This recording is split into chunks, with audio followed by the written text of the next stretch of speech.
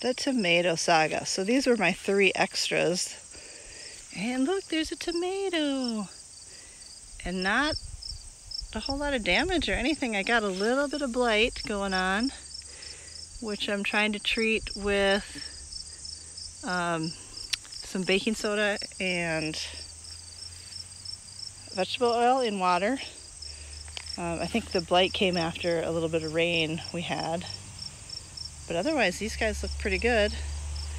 And then the jungle over here, it actually got a lot of blight. So it's looking a little sad. There's a lot of tomatoes on there. Hopefully they turn red.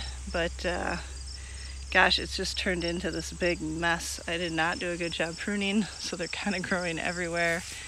And now that I don't have blossom end rot,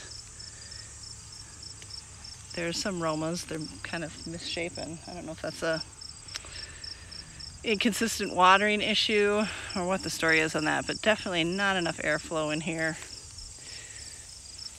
And the pear tomatoes are putting out some fruit, starting to turn, but still a lot of the weird damage that looks like herbicide drifts. I'm not really sure what the story is on that, where that could possibly be coming from.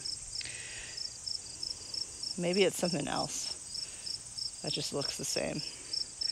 But that is the tomato update. So there are some tomatoes, not very many. I don't think I'll be making any spaghetti sauce this year, but we'll get it right one of these years.